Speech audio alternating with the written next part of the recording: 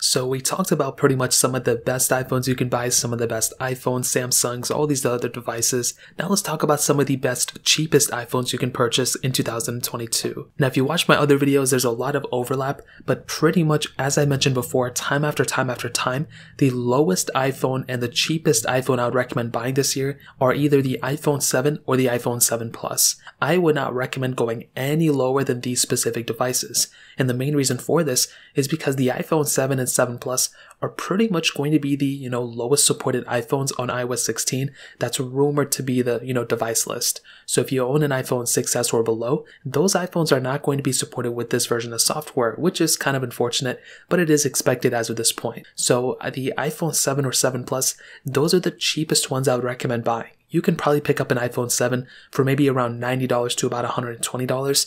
With the iPhone 7 Plus, you can probably buy for like $120 to about $150, for in pretty good condition. Of course, prices fluctuate, but those are the lowest I would recommend. And even those ones are kind of hit or miss. The 7 Plus is actually a pretty decent value depending on how long you're keeping it. But if you plan on keeping a phone for 2 years or less than 2 years, the 7 or 7 Plus should be good enough for the most part to still get software updates and security updates. So those are the lowest ones I'd recommend. Now, the next category are the best used priced iPhones that I could probably recommend to you. Now, there were 2 iPhones in this category, the first one being the iPhone 10. In my opinion, this is such a beautiful device that Apple made. It's turning 5 years old this year, which it doesn't even seem like it. It doesn't seem like it's turning 5 years old, but it is. And this is another one of those devices that's going to still be supported with software for a very long amount of time. The build quality is very good. Performance is awesome for the most part. And this was the first iPhone with the notch, with the gesture-based design, and this was a very solid device from Apple, and I'm really happy with how it's been holding up the last couple of years.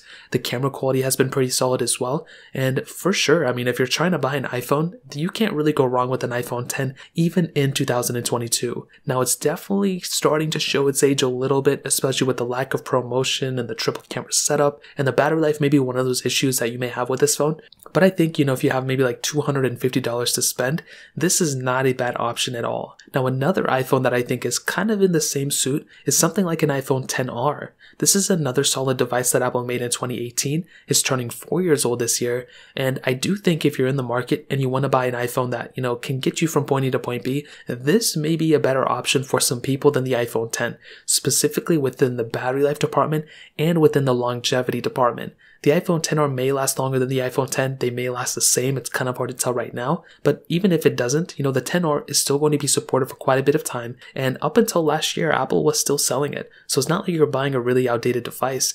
This thing was still a current device up until a few months ago. So I think the XR is another solid device for sure. Now, those are some iPhones I would recommend buying in the used market. Now, if you wanted to buy the best, cheapest iPhone that Apple is making, the cheapest iPhone Apple makes is the iPhone SE 2nd generation, but that's not even the best one I would recommend buying. The iPhone 11, which is that $499 phone from Apple, this is probably the best brand new iPhone you can buy if you have to go to the Apple Store and pick it up brand new. This device is so beautiful. It has so much capability, and to be honest, even from an iPhone 13 to an iPhone 11, there really isn't that much difference, and this is $499 brand new. This device has a beautiful display on the front. For the most part, it's not perfect. It's an IPS panel, but it's still pretty good. You have an amazing camera setup on this thing still for the price tag. Battery life has been pretty solid. It's still going to be getting software support for many more years, and I think this is probably that one phone that Apple made that I'm a huge fan of.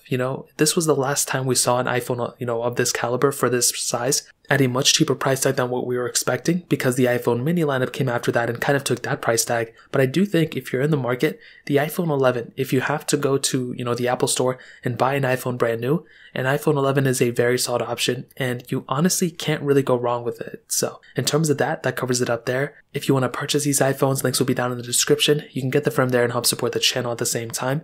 If you guys enjoyed the video, hit the like button, but definitely hit that subscribe button. More importantly than everything else, I love every single one of you guys. Hopefully I'll catch you guys in the next video. Peace out till then.